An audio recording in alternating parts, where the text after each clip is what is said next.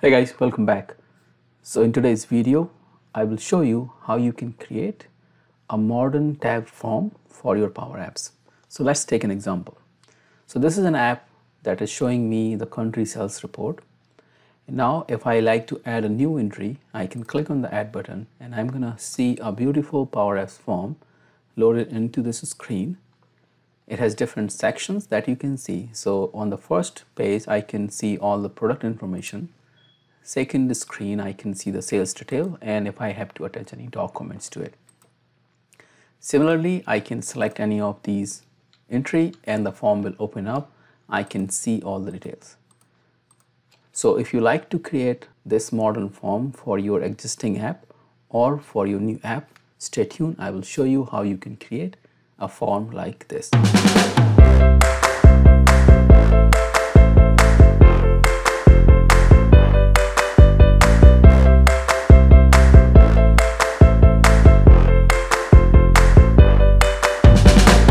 Welcome back and thank you for watching my videos and subscribing to my channel.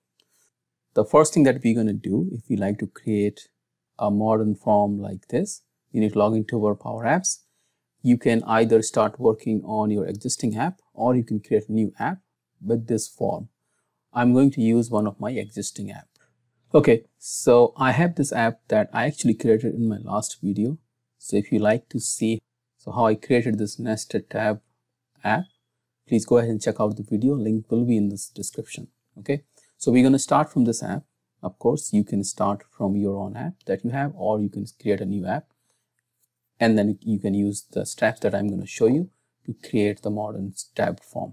Okay, so you can start on this screen and add the form, or what you can do, that's what I'm going to show you, add a new screen. Okay, there are available templates that you can use.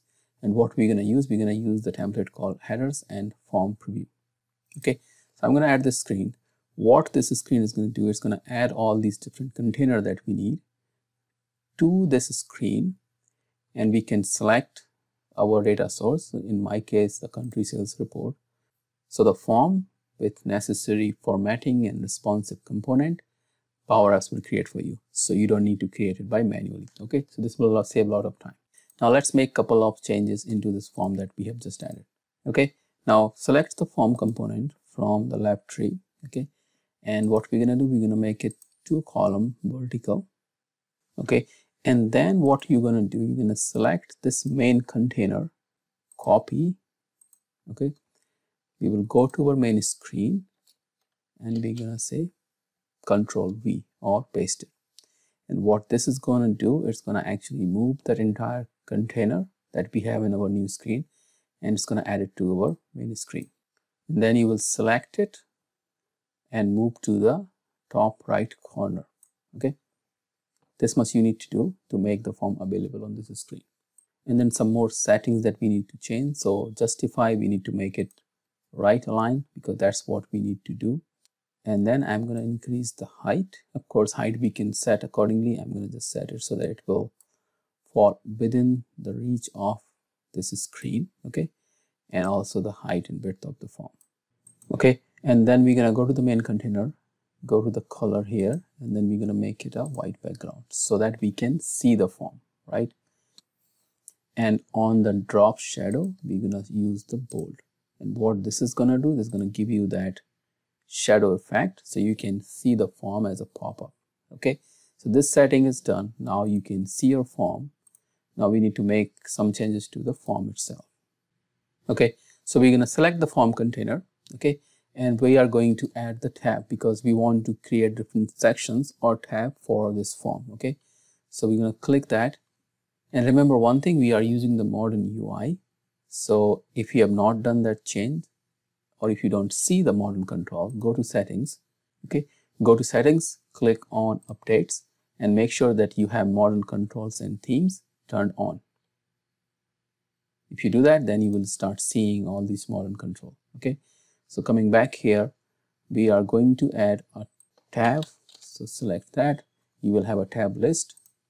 Select that, and then tab will be added. Going back to our tree view, and what we need this tab list to be, it should be the first thing in the form. So I'm going to reorder and move to the top. Okay, So now we can see our tab on the top. We also need to make the alignment. So we're going to make it full width. So it will take the entire width of the container. Now you need to categorize how you want your form to be divided. You can decide 2 sections, 3 sections, 4 sections, or depending on your requirements and number of fields. In my case, I'm going to break into 3. Okay, so I have product information, sales detail, and documents. Okay, that's it. Now the next thing what we're going to do, we're going to go to the form and we need to divide the different fields that we have into these different sections. So when user click on a particular section, only those fields should be displayed or visible. Okay, now doing that visible true and false is very simple. You need to open the form tree, right? And you will see all the different fields that you have. So what you want, when user click on the product information, I want title, country, product, product group, product owner, and segment should be displayed. Okay, so I'm going to press Control in my keyboard and click on title and then select the fields that you want to be on your first section. Okay, and then what we're going to do, once we select all the fields, click on the visible property and we're going to write a small logic here. So we are going to say if tab list 3, that's the name of the tab that we have added here, dot selected dot value is equals to product information, then true, else false. Okay, so what this is going to do is going to only show these fields when the product information value is true. Similarly, you can decide the other sections. So for example, I'm going to select the other fields that I want on the second section. Okay, so I'm going to select those fields, of course, going to my visible property. And this time, instead of product information, I'm going to say sales detail. Okay, so this is good. Now I'm going to go to the form again, and I think I'm missing the attachment. So I'm going to add that because I also want the document. So I added the attachment field. And now only thing I'm going to do, I'm going to select the attachment, go to the visible, and I want the attachment field to show up when user click on the documents. Okay, so now if I run this, if I click on these different fields, you can see, right? So half of the form is working. Of course, we're going to make sure that form is functional. That is not yet. It's a new form only. So cancel that. We're going to go back to the form control. We're going to change this to 2 column. Okay, now we're going to make some changes to the form itself, right? So the default mode, what should be the default mode? So if I go to the default mode, it's currently setting up to the new, but I want that to be when user click on the add button that we have not added yet, but when the user is going to click on the new, it should be the new. When I'm selecting any of this item or selecting the update, it should be on the edit mode. Okay, so now we need to add a couple of new buttons so that we can add those new and update option. So what I'm going to do, I'm going to go back to the screen that we have added. Okay, I'm going to just reuse everything that we can.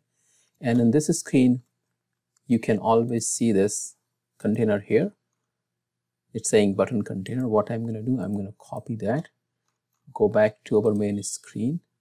Okay, and then we need to add this under our main container, right? Select that and I'm going to paste. Okay, the button container is added. Now we're going to make a couple of changes to it so that it will be aligned. So the first thing that we're going to do, we're going to justify on the left align. So button will start showing up on the left. Okay. Okay. So this part is done. Now this, instead of submit, this is my add and the cancel is my update. Okay. And you can also definitely change the color and everything as needed. Okay. And I'm going to make both of them as a primary. So they both have same color. Okay. So this is my add, this is my update. We may need to make some changes to our container because now we need to make the height a little bit more so it will align. So that's the only change that we need to do. So we have our form, we have add and update button. Now let's start working on the add button, what we need to do. So the first thing that we need to do, we don't need any of this because we copy pasted, right? So what we need to do, we need to first reset the form. So when I'm clicking on the new, I want to reset the form. Our form is form 1_1. Remember that. You can see the form name here. Then after that, we're going to set a variable form mode. Okay, this variable will help us to decide whether the form is opening as a new form or an edit form. Okay, so I click on add. That means I'm clicking a new or creating a new item. So I'm going to set this variable to the form mode new, and then I'm going to set another variable show form equal to true.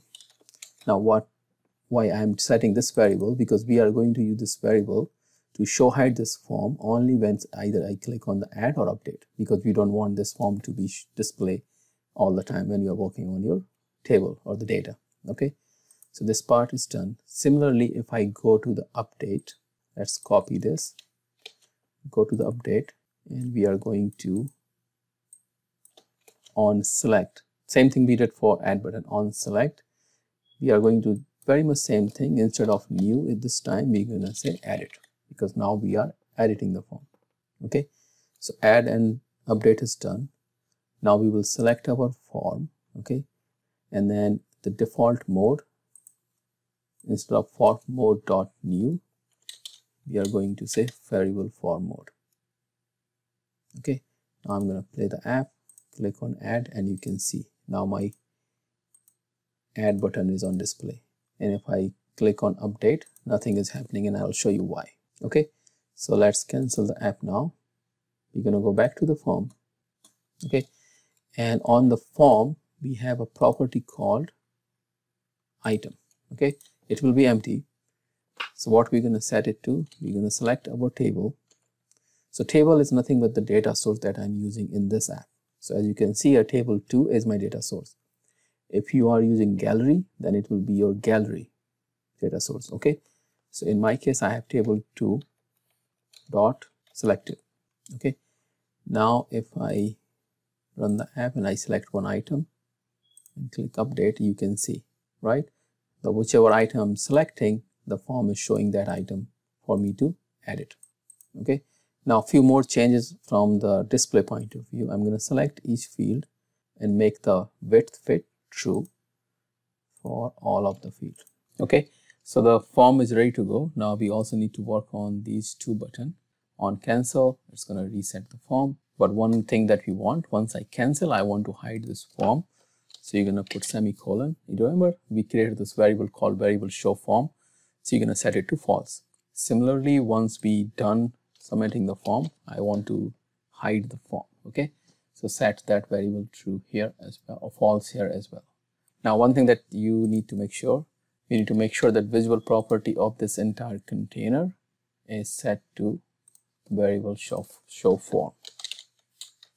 Okay, so now if I play the app, as you can see, I don't see anything. If I select any of the item and click update, I can see the form here. I can see all the detail. If I make changes here, and you can see, right, so the update has been done. Similarly, if I click on add button, okay, I can add a new item here. One thing you can also do, on click of any of those items, if you like to display the form, you can also do that as well. So if you like to do that, similarly, it's applied to gallery and table control. But if you go to your table or the data container that you're using to show the data, gallery or table, select that, go to the property called on select.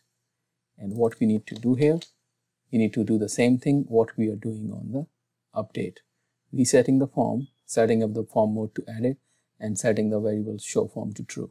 Okay, now I'm going to click on any of these items. I can see the form showed up. Yeah, so this is pretty much for this video. You can definitely create this experience on any of your existing app, new app, define your sections, define your form layout. You can have this form on the same screen like I showed you, or you can create a new screen and take the user to the new screen if you want to. Okay, once done, the second screen or the extra screen that we have added, we don't need it, so you can now definitely delete it. You don't want it, and now your app is good to go. You can save and publish.